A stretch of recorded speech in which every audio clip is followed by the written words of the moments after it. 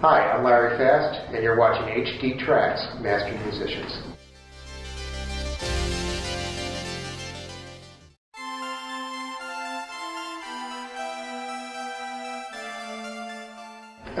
There's not a specific date with synthesizers. It was kind of a melding of my electronic hobby nerdiness as a really little kid. I mean, I started out quite early with wiring circuits and light bulbs and things, which evolved into hi-fi, tape recording, and audio, and that was running concurrently with the music education. And there was a point where I realized that there was this discipline, which was quite early on, oscillators, filters, sounds that were made electronically. And I started dabbling with that. One of the first things I did was hack a Morse code practice oscillator when I was in grade school, realizing I could change the pitch on it by changing the resistors. So I kind of edged into this as it was becoming a discipline, as people like Dr. Robert Moog were creating commercial entities to build synthesizers, and I didn't have the money initially, so I used my hobbyist and electronic skills to build what I needed.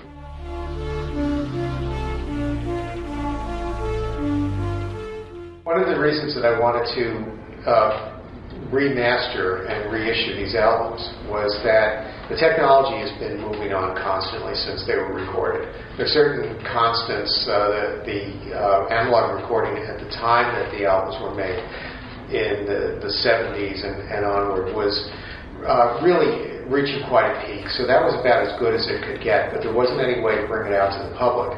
One of the exciting things was when the CDs came in the early mid-80s. I saw a better way to distribute, and we went back and revisited those analog recordings in the 80s and then again in the 90s. But at that time, the best replication masters that could be made were sampled at 44.1, 16-bit, and it was a stretch to get good quality then. It was very expensive. We did the best we could at that time. But things have moved on enormously since then. There's such high-quality converters available, better and more sophisticated ways to manage the older tapes and bring back little nuances that were hidden in there. So that doing these high-bit, high-sample rate transfers brought out subtleties and detailing that, frankly, I had forgotten were on the original recordings.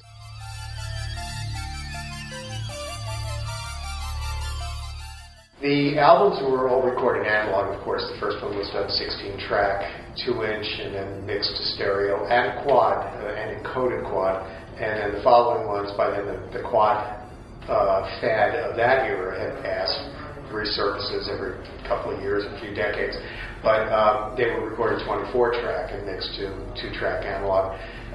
Those tapes were in remarkably good shape, and everything from the LPs, cassettes, 8-tracks, early CDs, and later CDs had been derived from those.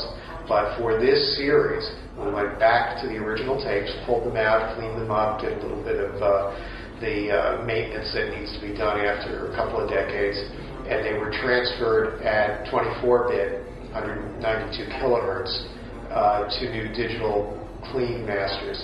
And these had been derived from that. A little bit of tweaking. There was some mastering involved. For the most part, they are very faithful and accurate reproductions of what the original studio mixes were as far back as 1975 with this first series, all through the 70s.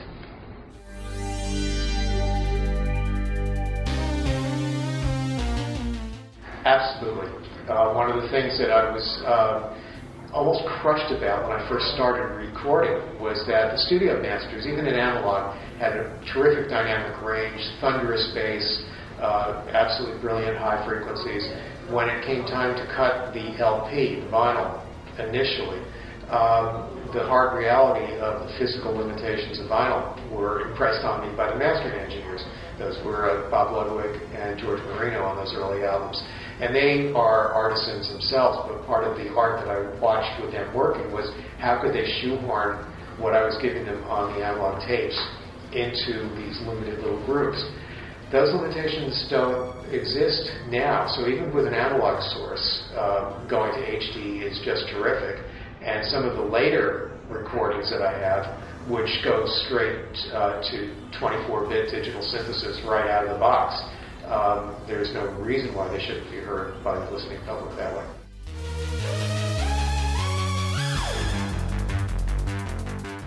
Working with Peter Gabriel was really quite an amazing experience, and it went on for about a decade. So it covered all aspects, including, of course, making the records and then the live performance. And that was a real challenge, as the equipment was a little more primitive. But working with Peter creatively, of all the people that I worked with, was probably the most challenging in a good sense, in that Peter wasn't beholden to the limitations, and we've always done it this way, this is how we make a record aspects that a lot of other artists do. Peter wasn't afraid to challenge the record label or anybody who expected him to be a certain kind of pop or rock star.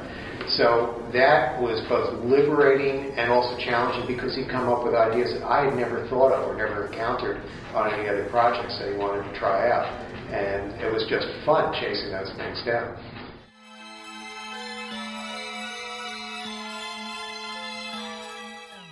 I'm always working on new material, and I have enormous amounts of clips and notations.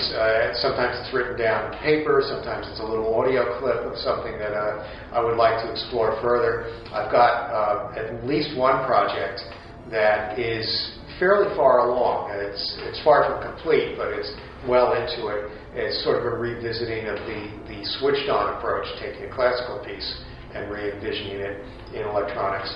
That one's been, as I found the time to work on it over the last approximately a year, I've kind of worked a little bit more on it, and then it goes back on the shelf when I'm doing other things.